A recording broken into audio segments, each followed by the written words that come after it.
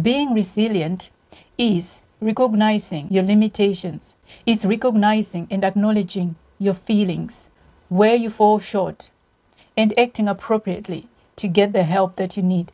Recognizing that, okay, this is hurting me. This is beyond me.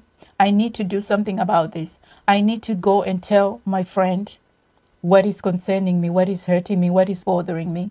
I need to go and tell my wife.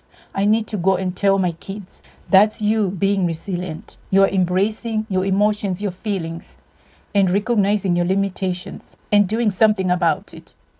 Taking the correct measures to bounce back from that situation. That's the true definition of resilience. Resilience doesn't mean suck it up. Resilience doesn't mean ignore what is bothering you.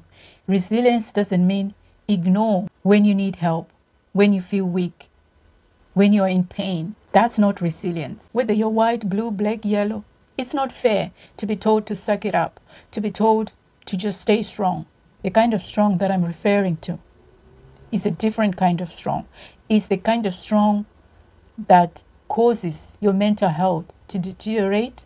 It's the kind of strong that causes your quality of life to deteriorate. It's the kind of strong that destroys you completely in the end. That's the kind of strong I'm talking about. Stop feeling like you have to put up a front.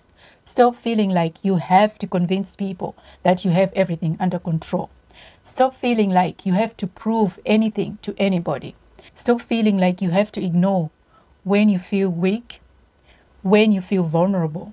Stop feeling like you have to be seen a certain way, you have to talk a certain way or act a certain way.